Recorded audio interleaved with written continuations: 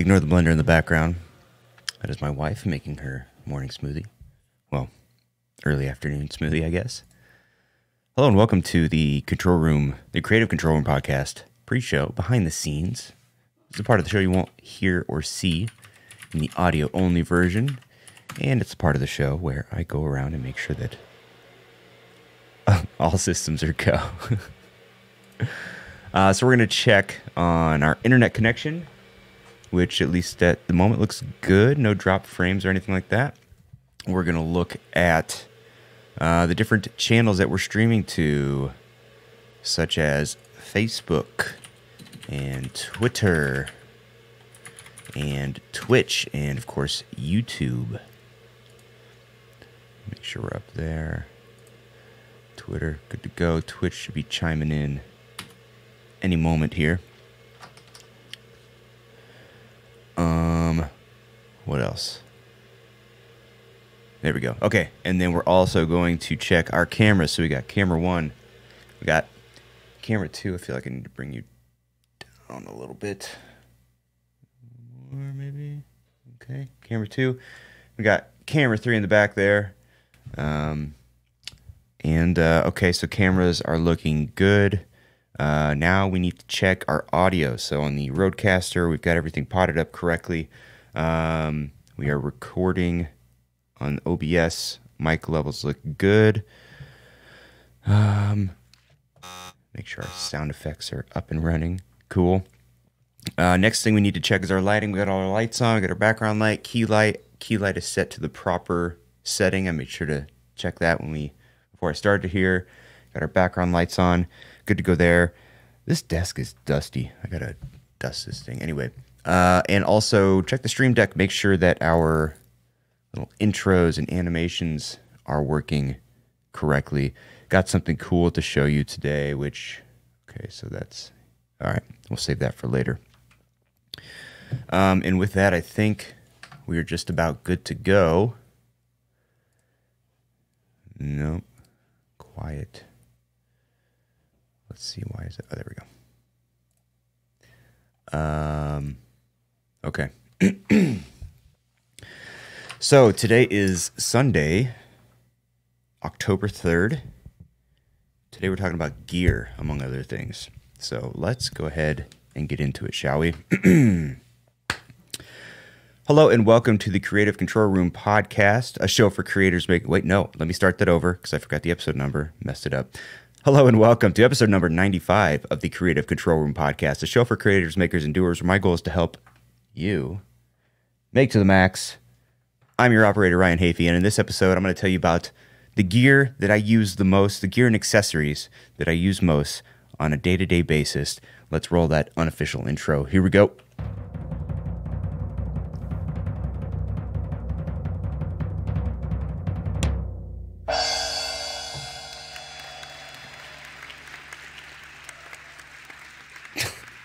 Welcome to the show. Thank you all so much for being here. Hey, if you're new here, my name is Ryan Hafey. This is the Creative Control Room podcast, and this is my creative control room. This is where I work on all my different various projects, and it's also where I come to share all the things that I know when it comes to photography, videography, camera gear, podcasting, live streaming, FPV, you name it, anything in the creative realm. This is where I come to reveal as much as I know every week. So if you're into any of that stuff, this show may be the show for you, and I invite you to stick around and hit that subscribe button wherever you happen to be watching or listening. Also, follow me on social media at Ryan Hafey on Instagram and Twitter. Feel free to swing by, say hello, drop me a line, ask a question, whatever floats your boat. Happy to have you here. So today we've got a fun one. Got a few things to talk about right off the bat. I've got some updates.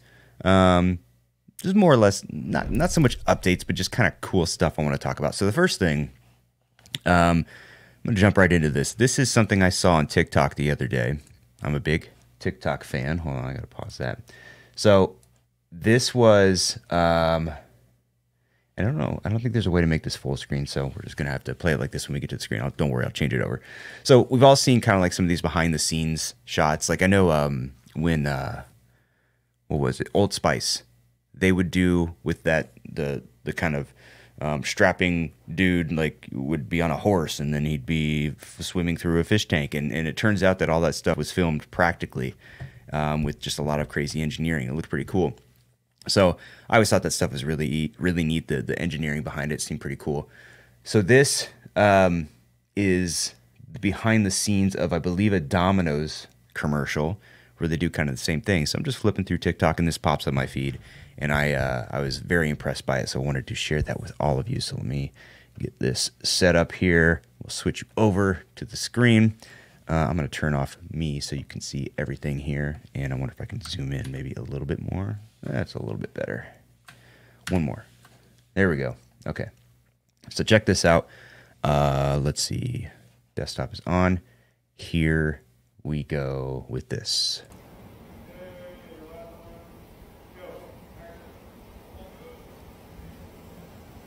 So this is showing you the behind the scenes now, and then afterwards you'll kind of see what the final result is.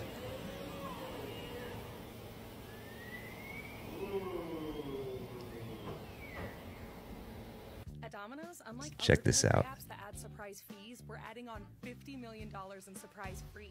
So you could get surprise free cheese. This part's the best. Watch this. Oh, look how that cheese. When you order delivery online from Domino's. It's crazy because it looks like something that could be like CGI or composites or something like that. It's literally all done in one take. Watch this. See it in real time, get their kind of real time reactions. The cheese. Very nice. So anyway, turn that off. Get rid of that. Boom. So I thought that was really neat. I just wanted to share that with you. A link to that TikTok, if you'd like to share it yourself, is in the description of this video. All right. So there was that. Next thing I wanted to bring up was I have right here the iPhone 13 Pro. And I've got some initial thoughts on it. I've only had it for a couple days now. But so far, so good. And I just wanted to take a little bit of time to talk about it. And to do that, there's this cool new program that I found out about. And of course, it's going to give me a hard time. It was already set up, and then now I have to, let me restart this thing. This cool new program that isn't working. Just kidding. Oh, shit. Didn't mean to do that. Here we go. So basically, this program that I'm opening is a screen mirroring program. I've never really had the need to mirror my phone screen onto my computer, but just did a quick Google search and found that there are programs that allow you to do that, and it works pretty well. But it also has the added benefit of allowing me to show you directly from my phone here what's going on the screen. So, okay, we should be up and running now. Let's see if I can switch this over. Nope, not yet. Hold on. Oh, I know why. Oh, there it is. Cool. Sweet. So I want to open the camera here. And we're going to turn this to the side. And I figured I'd just give you kind of a little overview. I'll unplug it here. Of some of the different camera features. So one of the... There we go. So the iPhone has 3 cameras on the back of it, and they're freaking huge. So actually, if I go back here, nope. Wait a minute. No, turn that off. Oh, this is terrible. Okay, there we go. Let's go back here, and we're in the studio. Let's go to this one. I mean, look at the size of those cameras on the back of that. And like, just for comparison, this is an iPhone 8. Like, that's insane. And my understanding is that the reason they did that was to allow for a bigger sensor size so that you could kind of get more natural depth of field. When you have a super small sensor, it's very difficult, even with a wide aperture, to get that sort of milky depth of field. So this kind of helps alleviate that. But also you have 3 different camera options. So you have a super wide, like this is me holding the camera out at arm's length. Like, that's insane how crazy wide that is. And then you can also zoom in like this. And this is going to get really personal here, but this also has a macro mode, which, by the way, there's you'll watch it switch as I move closer to my face. But watch, we'll zoom into my eye here. There you go. You see how it kind of switched there? So it kind of, without any warning, and there's no way to turn it off, it sort of switches into this macro. Oh, my eye's a little red. But it sort of switches into this macro mode. But when it does that, it allows you to get wicked close. Like this thing is right on my eyeball here. And so yeah, that's pretty neat. But so this app that I'm using, by the way, is called Power. What is it? Let me double check. Power Mirror. There's a free version, but you only get to use it for a few minutes. Otherwise, it's $60. I paid the $60 because I could see myself using this for the future. There's also apps, and actually, here, we'll go back here for the meantime while I figure this out. There's also an app that you can download. It was a very simple one, just called, it's called Full Screen Camera. So in theory, if you wanted to, you could simply, hold on, let me see here. There we go. So you could, in theory, and you'd have to just kind of adjust it within OBS, but you could use your phone as kind of your streaming device. You could put it into OBS and use it as your camera if you wanted to. The only downside, at least for this particular app, and honestly, I didn't try too hard to look for other apps similar to it, but you don't have any control over the camera at all. You can't change to the wide angle or to the zoom, so you're kind of stuck with this mode. But that's an option for you if you want to. Obviously, color grading and things like that. This also has a LUT applied. Or no, it doesn't. Yeah, no, this doesn't have a LUT. So this is straight out of the iPhone. A little bit harsh, a little bit saturated in my opinion, at least in comparison to this. I like this much better. But that option is there for you. So anyway, and this is kind of what the program looks like. I know you get the crazy mirror effect. But this is what the app looks like on the phone or on the PC that allows you to mirror. But anyway, there you go. So I thought that was pretty cool. Just wanted to show off the cameras real quick. Also talk about a few different features of the new iPhone that I like and some that I'm having some issues with. So the camera, I'm upgrading from the iPhone XS. XS, I don't know how they're calling it these days. This is definitely bigger. This is not the Max. This is just the iPhone 13 Pro. It's definitely bigger. It's definitely thicker. Bigger cameras on the back. But apparently the battery lasts a lot longer. The camera bump is crazy big. Again, if we go here, you can kind of see. There's I know I have a case on it, but you can get an idea of how far the cameras stick out of the back of the phone. And that to me is a bit annoying because you can't lay the phone down flat, even unless you have a really thick case. But if you put the phone down on a table and tap it like that, you're going to have some off balance stuff. So that's a little bit annoying. I do notice a big boost a sizable boost in performance. I'll notice that some apps that would typically lag in certain points are loading a lot more quickly. So definitely a performance upgrade. And again, I'm a few generations behind. The display is now a 120 hertz display versus the previous 60 hertz displays on previous iPhone models. And unless you're, at least in my case, unless you're looking for it, it's kind of hard to notice the difference. But where you can really see a difference is when you're scrolling. Let's say if you're on your Twitter feed, scrolling looks a lot more smooth, a lot more fluid, and a lot less just stuttery.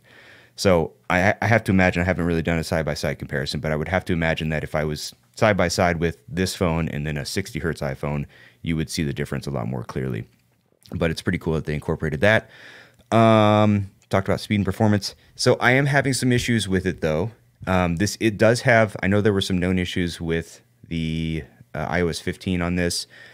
The issues that I'm currently having, it's really just one, and that is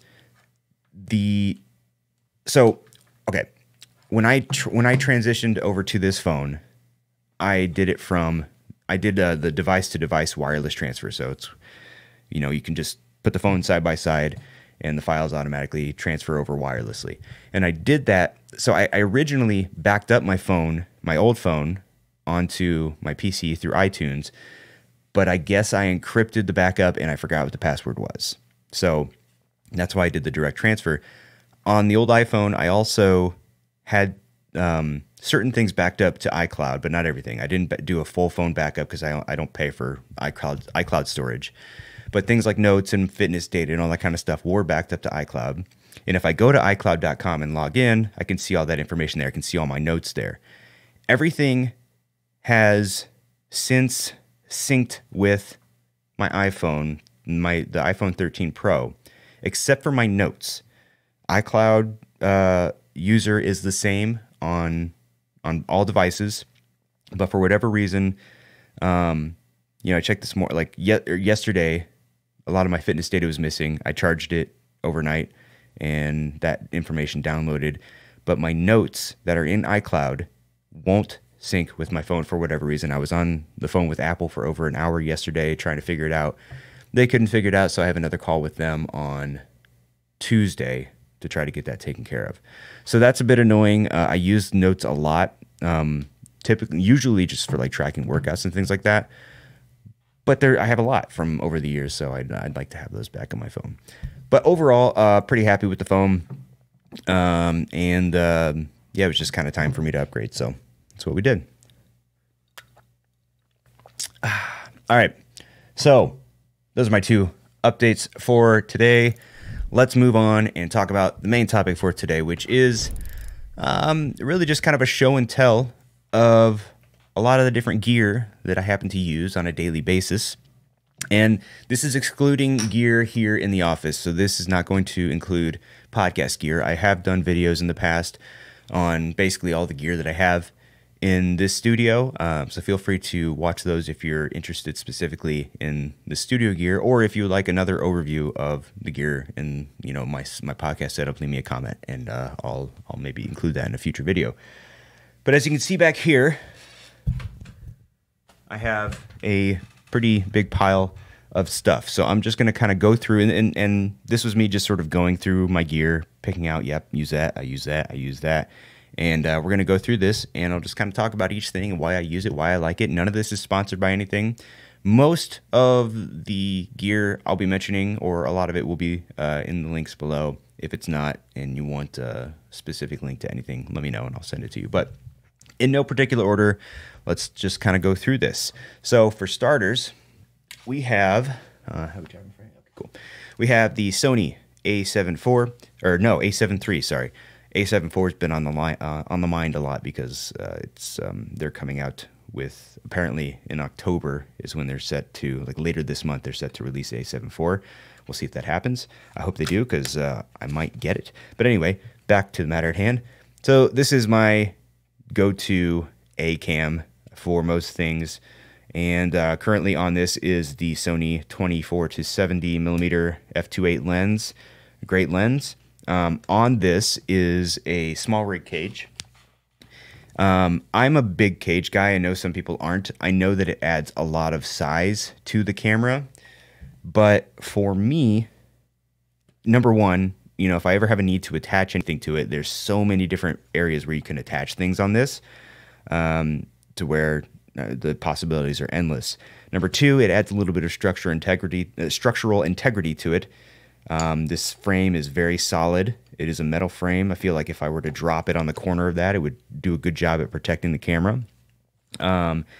And also it just it fits better in the hand. I can grab it a little bit better. It's just a little bit more sturdy, and it's really not that heavy. I'm not sure how much the frame weighs exactly, but the frame is pretty light and just takes up a little bit of extra space. If you're okay with that, then a frame like that might be good for you. So Sony A7 IV, I like this camera. It's a very good all-around camera. Still works great. And I still got some dirt on it from a recent shoot.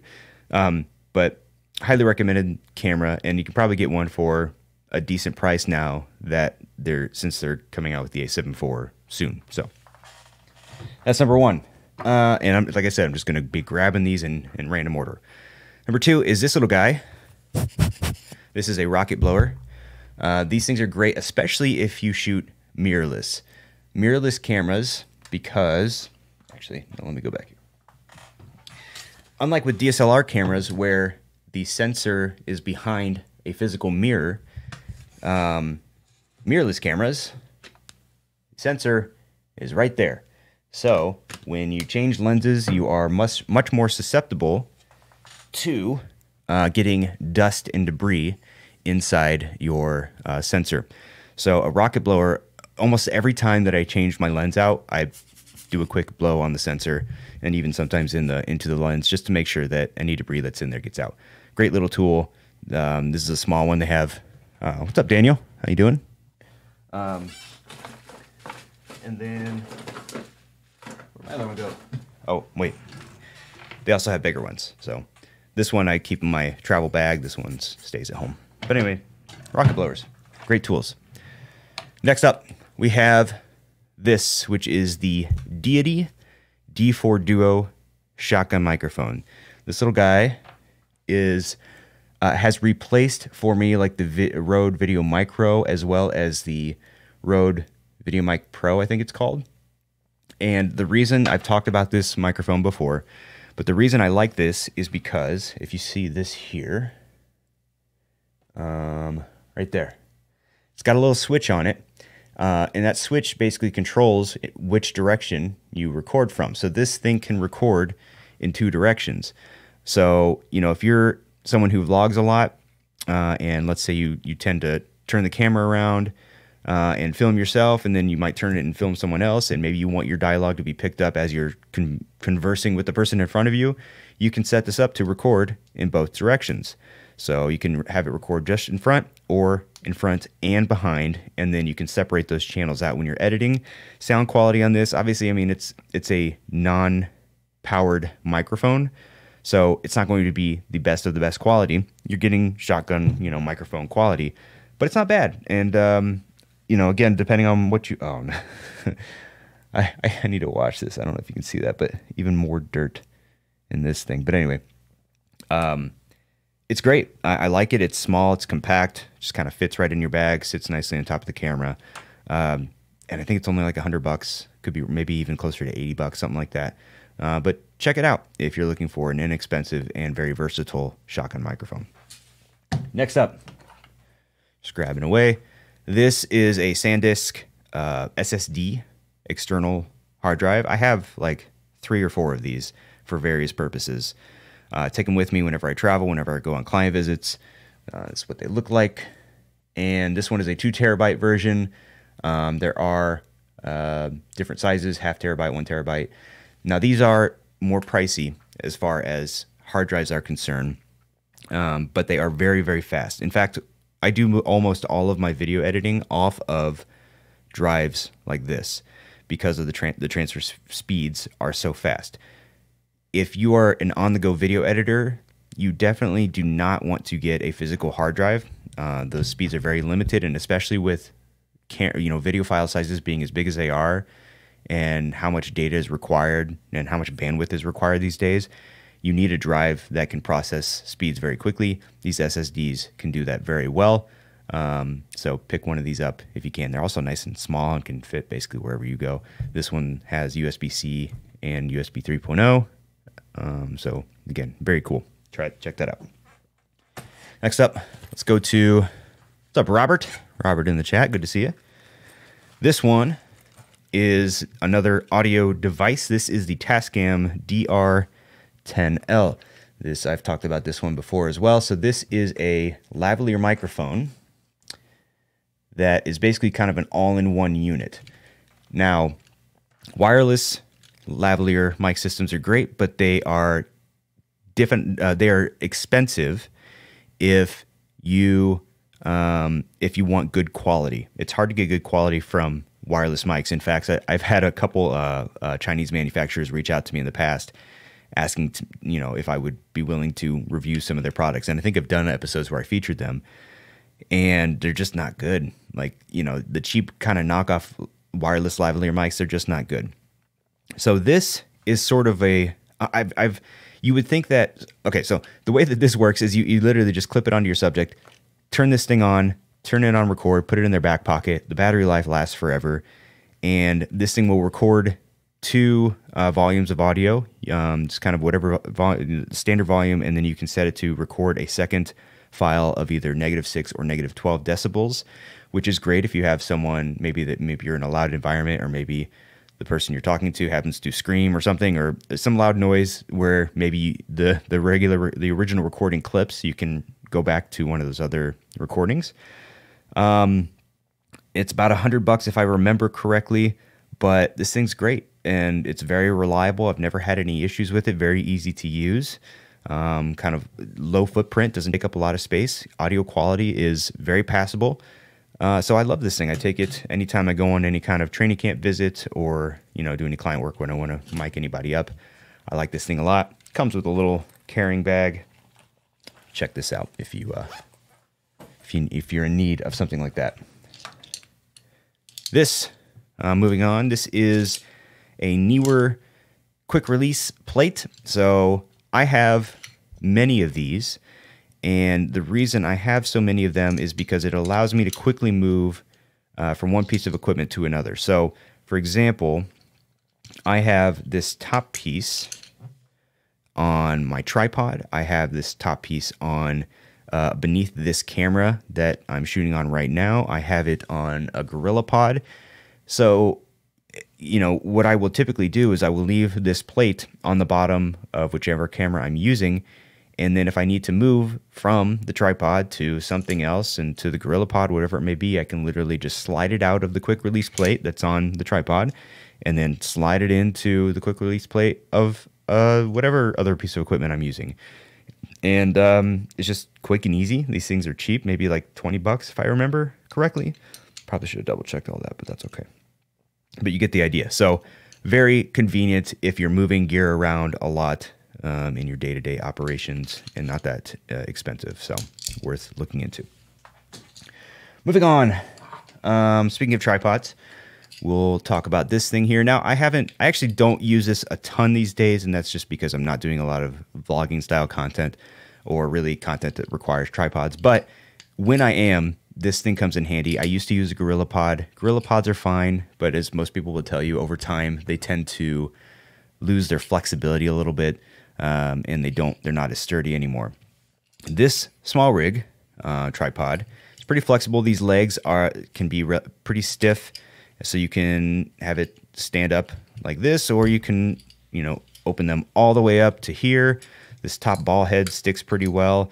You can move it wherever you want to, and, great for vlogging. You can kind of just form it how you like, get the proper angle, holds nicely in the hand, and it's just a nice sort of relatively inexpensive and cheap alternative, or, good alternative for the GorillaPod. So, there you go. Small rig. I don't remember what the name of this is, but just look up, small rig mini tripod, and I'm sure you'll find this. Next, this is we won't spend too much time on this, but this is a Peak Design camera strap. I like Peak Design stuff. Very high quality. I have another Peak Design piece of a Peak Design accessory that I'll be talking about shortly. I like their camera straps. They adjust very quickly. If you need them to be longer or shorter, just pull it, snap it back into place. Of course, the Peak Design ecosystem uses these little guys, which are just these little tags that snap into your strap. They don't look like they're that sturdy, but I assure you they are. Never had any issues with these. But this camera strap's good. Lasts for a while, and I use it all the time. So, Peak Design. There you go. This thing's cool. I wouldn't necessarily say that I use it. Oh, am I still on camera too? There we go. I wouldn't necessarily say that I use this constantly, but this is just kind of a nice accessory to have if you have a lot of SD cards. So, I have some CF cards in here, compact flash, that I don't use because I don't have a camera that takes CF anymore, but might as well hang on to it. But yeah, I've got a selection of SD cards in here. You even got a little device that can help you get things, a little tool to get the cards out more easily. And you can store many different sizes of cards. For example, from compact flash all the way down to standard SD to micro SD. So a lot of room in here. And obviously this thing is pretty sturdy. It's going to keep all of your cards in one place and keep them very protected. Check this thing out. I'm glad I picked this up. And that just kind of stays in my camera bag all the time. Let's bring up that other Peak Design accessory here. So this is a Peak Design field pouch. You know, technically you could accomplish the same type of thing with just some sort of fanny pack, but I like this one a lot. Again, Peak Design quality is very good.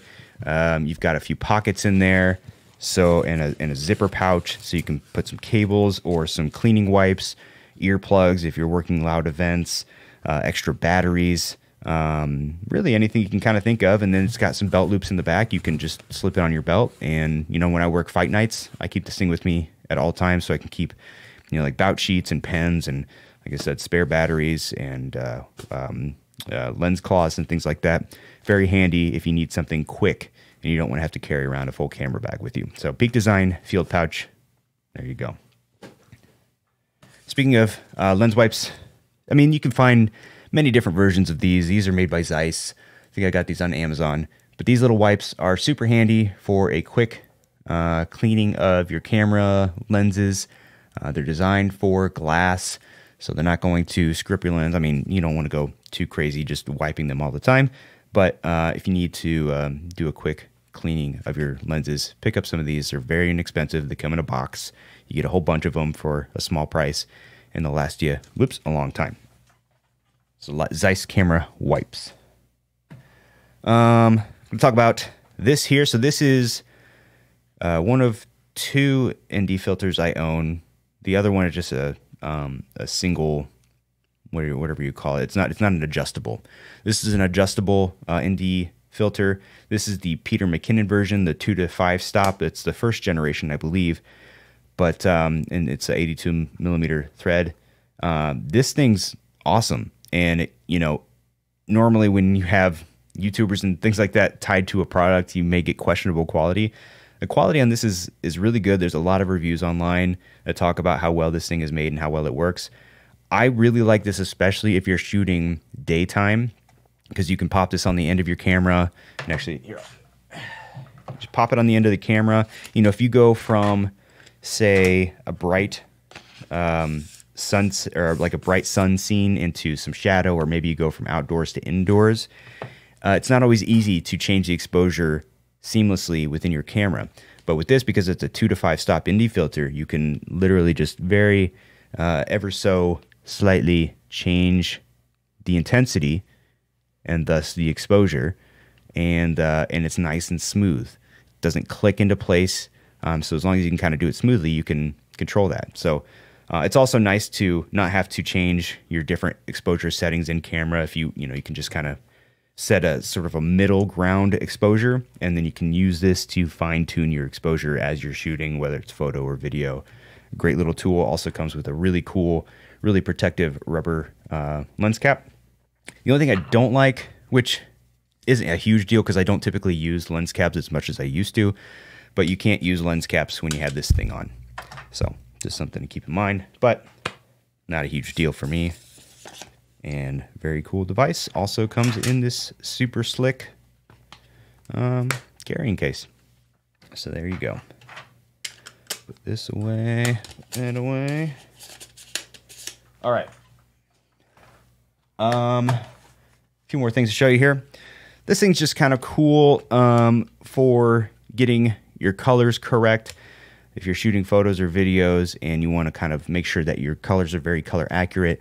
Now this one I think is more geared for photography, not so much video, because it's pretty small and it's kind of, for video you'd probably want something that takes up a little bit more of the frame. The thing with these is these are very expensive, like relatively speaking. I think this was closer to like 80 or 100 bucks, because it's got to be very color accurate. It's not color accurate, it's not going to work. But if really good color, really accurate color is important to you, something like this might be helpful. Also comes with a little white balance card on the other side. Super small, super thin, super compact, and just kind of fits wherever you need it to fit. Very cool. talk about this. This travels with me everywhere. This is, and you can find this. You don't need this one in particular, but this is a RAV Power 26,800 milliamp hour portable charger. You can put micro USB, USB-C, and 2 USB ports in here. I've used this to, come on, focus. There, that might work. I don't know if it's working. There you go. But I've used this to charge my laptop. I've used this to charge my phone, and all sorts of different devices. And this thing will last for quite a while. So it's always good to have a little bit of a backup in case you're not able to get to an outlet of some kind. So always have one of these, I would say, especially if you travel. And then lastly, just got 2 lenses that I will go over here shortly. These are a couple more Sony lenses that I like. I'm going to talk about this one first. So this one is the 16 to 35 millimeter f2.8 Sony lens. Had this one for a little while. It's just a great wide angle lens, very sharp. One thing I like about the Sony lenses is it's got a little customizable button on the side there that allows you to, just like you can customize buttons on the Sony a7 III and other Sony cameras, you can do the same with this button. The way that I use the button is to quickly switch from autofocus to manual focus. So, if I'm in a scene, let's say where there's a lot of movement, but I want to kind of keep, maybe there's people moving in and out, and I want to keep my focus on a single spot, I can just kind of find it with autofocus, press that button. Now I'm in manual focus, and it's not going to change as things move in front of the camera. But yeah, if you need a wide angle lens, and if you can afford it, because Sony lenses aren't cheap, this is the way to go. And then finally, I wanted to feature this bad boy here. This is the Sony 135 millimeter G Master f1.8. So this thing has a nice wide aperture. It's got 2 customizable buttons on it. Let's see, one, where's it? One here and one there. It's also got an option right there to declick the aperture. What that means is, on a typical camera that has an aperture ring on it, when you turn it, it's going to kind of click into the different values. However, on this one, you can declick it, so it sounds more like. So this can sort of work almost like that ND filter, in that you can get nice smooth changes in exposure if you need to. So nice for video. This thing is tack sharp. Also has 3 zones for focus. So if you just kind of need the full range, you can set it to full. If you're going to be a little bit closer to whatever you're shooting, you can set it to a closer focal range. And then you can also set it to farther, so a little bit more flexibility there. And what else can I say about this? It's just a great overall lens. If you shoot photography, I take this to when I shoot like shows, events, and things like that. So you can kind of be farther back and get some nice shots with some really good background separation, but just tack sharp. Lets a lot of light in with that 1.8 aperture. Great lens, and I use it a lot. So there you go. That's just the gear that I use on a day-to-day basis. I have more stuff, I have gimbals and I have lights and things like that, but this is the gear that is typically either with me or in use a lot when I'm at home or at a gig doing my thing. So, like I said, links to a lot of that stuff is in the description below.